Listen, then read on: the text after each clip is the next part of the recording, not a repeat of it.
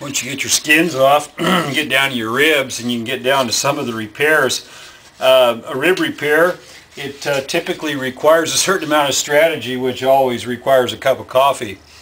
And especially if you're drinking from a cup that's been given to you by one of your teenagers that extols their gratitude for you simply being their father. Awesome.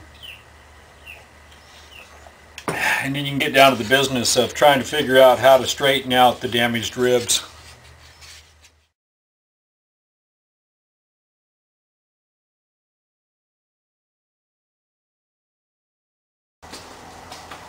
Where's Lloyd? A little follow-up here.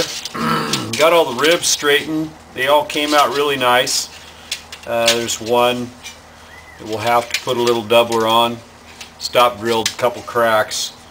But those worked out, and I'm really happy about the rib spar. I had to go ahead and take it out, and it came out real nice.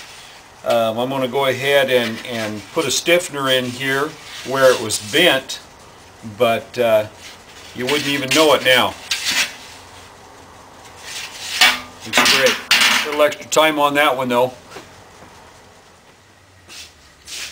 As you can see, we've got our aluminum laid out on the table. This is a sheet of 025, and getting ready to make some skins.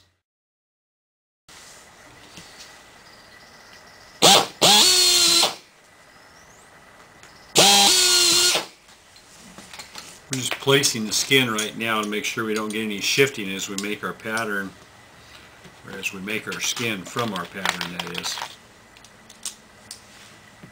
I'm going to show you a little bit of the corrosion on the old skins.